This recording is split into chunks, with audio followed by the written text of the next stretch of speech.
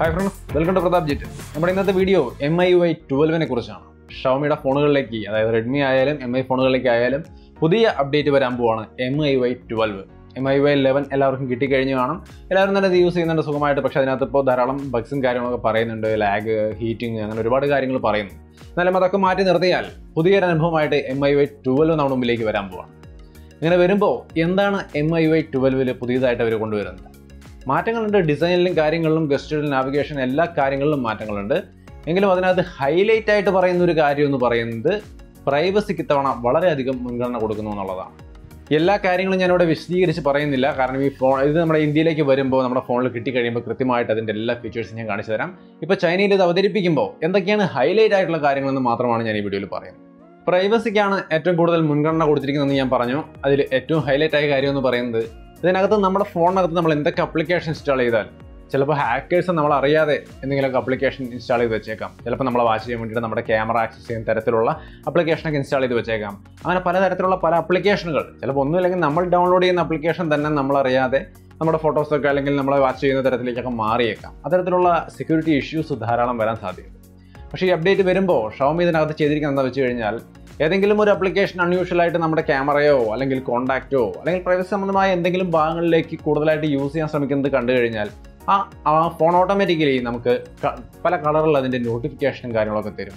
ഇന്ന ആപ്ലിക്കേഷൻ നമ്മുടെ ക്യാമറ കണ്ടമാനം യൂസ് ചെയ്യുന്നു എന്നുള്ള നോട്ടിഫിക്കേഷൻ നമുക്ക് കൃത്യമായിട്ട് കാണിച്ചു തരുന്ന ഒരു സംവിധാനമാണ് ഷവോമി ഇതിനകത്ത് പ്രധാനമായിട്ട് കൊണ്ടുവന്നിരിക്കുന്നത്. ഇതുപോലെ തന്നെ ഒട്ടനവധി കാര്യങ്ങളിൽ പ്രൈവസിയുടെ ഭാഗത്ത് ഇമ്പ്രൂവ്മെൻ്റ് ഉണ്ട്. അപ്പോൾ പ്രൈവസിക്കാണ് ഇത്തവണ ഏറ്റവും കൂടുതൽ ഇമ്പോർട്ടൻസ് കൊടുത്തിരിക്കുന്നത്.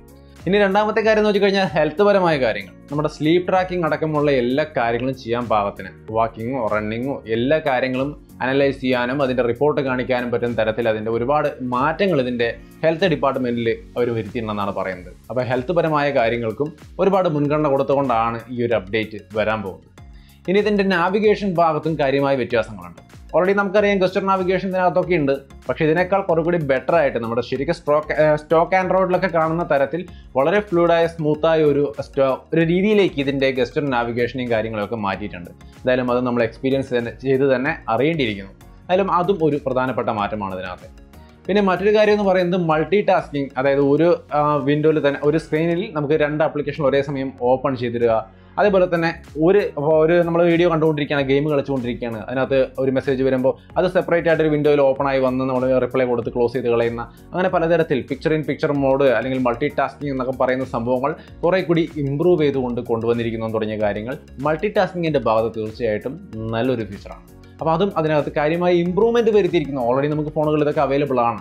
പക്ഷേ ഇവിടെ കുറേ കൂടി ഇമ്പ്രൂവ്ഡ് ആയ രീതിയിലാണ് അവരത് കൊണ്ടുവരുന്നതെന്നാണ് പറയുന്നത്. എന്തായാലും അതും നമുക്കിവിടെ എക്സ്പീരിയൻസ് ചെയ്ത് തന്നെ അറിയേണ്ടിയിരിക്കുന്നു. സംഗതി എന്തായാലും ഇൻട്രസ്റ്റിംഗ് ആയ ഒരുപാട് മാറ്റങ്ങൾ ആ ഭാഗത്തും അവർ വരുത്തിയിട്ടുണ്ട്. പിന്നെ അടുത്തൊരു കാര്യം എന്ന് പറയുന്നത് ഇതിൻ്റെ UI മൊത്തത്തിൽ ഒരു ഫ്ലാറ്റായ ഒരു പ്രത്യേക ഒരു രസകരമായ രീതിയിലേക്ക് മാറ്റിയിട്ടുണ്ട്. നിങ്ങൾക്കിവിടെ കാണാം ഇതിൻ്റെ സെറ്റിങ്സിൻ്റെയും മറ്റു ഭാഗങ്ങളും ഒക്കെ നമുക്കിവിടെ കാണാം. എന്തായാലും ഫോണിനകത്ത് കിട്ടിക്കഴിയുമ്പോഴാണ് നമുക്കിത് ശരിക്കും ഇത് എത്രത്തോളം എഫക്റ്റീവായിട്ടുണ്ട് നമ്മുടെ ഫോണിൽ കാണുമ്പോൾ എന്നുള്ള കാര്യം മനസ്സിലാക്കാൻ പറ്റുള്ളൂ. പക്ഷേ നമുക്ക് ഇത്തരം ഇമേജുകൾ നമുക്കിപ്പോൾ കിട്ടുന്ന ഇമേജുകളിൽ നിന്നും ചൈനയിൽ നിന്ന് നമുക്ക് കാണാൻ കഴിയുന്ന ഇമേജുകളിൽ എന്തായാലും ഇൻട്രസ്റ്റിംഗ് ആയ രീതിയിൽ തന്നെയാണ് ഈ ഫോണിനകത്തെ സെറ്റിങ്സിലും കാര്യങ്ങളുടെയൊക്കെ ഭാഗത്ത് നമുക്ക് കുറേയധികം മാറ്റങ്ങൾ വരുത്തിയിരിക്കുന്നത്. മൊത്തത്തിലൊരു ലുക്ക് തന്നെ ഒന്ന് മാറുന്നുണ്ട്. കുറച്ചും കൂടിയും ഒരു അഡ്വാൻസ്ഡ് ആയ ഒരു ലുക്കിലേക്ക് ഷവോമിയുടെ UI മാറുന്നതായിട്ടാണ് ഈ ഒരു ചേഞ്ചസ് ഒക്കെ കാണുമ്പോൾ നമുക്ക് തോന്നുന്നത്.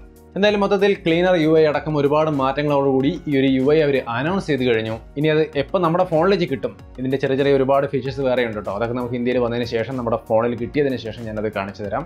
എന്തായാലും ഇപ്പോൾ ഇത് ചൈനയിലാണ് അനൗൺസ് ചെയ്തിരിക്കുന്നത്. അവിടെ ഇതിൻ്റെ ബീറ്റാ വെർഷൻ ഇപ്പോൾ തന്നെ കൊടുത്തു തുടങ്ങി. പിന്നെ ഇതിൻ്റെ ഷെഡ്യൂൾ ലിസ്റ്റ് സ്റ്റേബിൾ വെർഷൻ കിട്ടുന്ന ഫോണുകൾ ഏതൊക്കെയാണെന്നുള്ള ലിസ്റ്റും അവർ പുറത്തുവിട്ടിട്ടുണ്ട്. നിങ്ങൾക്കിവിടെ ഓപ്ഷനിൽ കാണാം. ഈ ഒരു ലിസ്റ്റാണ് ഇതിനകത്ത് പ്രധാനപ്പെട്ട എല്ലാ ഫോണുകളും Note 5 തൊട്ട് Note 7, Note 8 എല്ലാ ഫോണുകളും ബഡ്ജറ്റ് റേഞ്ചിലെ പ്രധാനപ്പെട്ട എല്ലാ ഫോണുകളും വരുന്നുണ്ട്.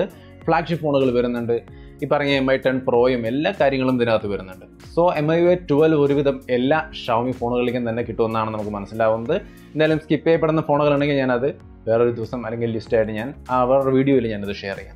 എന്തായാലും പ്രധാനപ്പെട്ട എല്ലാ ഫോണുകളും ഉൾപ്പെടുന്നുണ്ട് MI 12. ഇത് ചൈന വെർഷൻ്റെ കാര്യമാണ്. ഗ്ലോബലി എപ്പോൾ കിട്ടും, അതുപോലെ ഇന്ത്യയിലേക്ക് എപ്പോൾ വരും, ഇന്ത്യയിലെ ഷെഡ്യൂളിംഗ് ഇതേപോലെ തന്നെയാണോ, വേറെ ഡിവൈസുകൾ ഉൾപ്പെടുന്നുണ്ടോ, ഏതെങ്കിലും ഡിവൈസുകൾ സ്കിപ്പായി പോകുന്നുണ്ടോ, അവർ ഒഴിവാക്കുന്നുണ്ടോ തുടങ്ങിയ കാര്യങ്ങളൊക്കെ ഇന്ത്യയിലേക്ക് വരുമ്പോഴേ ഇന്ത്യയുടെ ഒരു അല്ലെങ്കിൽ ഗ്ലോബൽ അനൗൺസ്മെൻറ്റ് നടത്തുമ്പോൾ മാത്രമേ നമുക്ക് മനസ്സിലാക്കാൻ സാധിക്കുകയുള്ളൂ.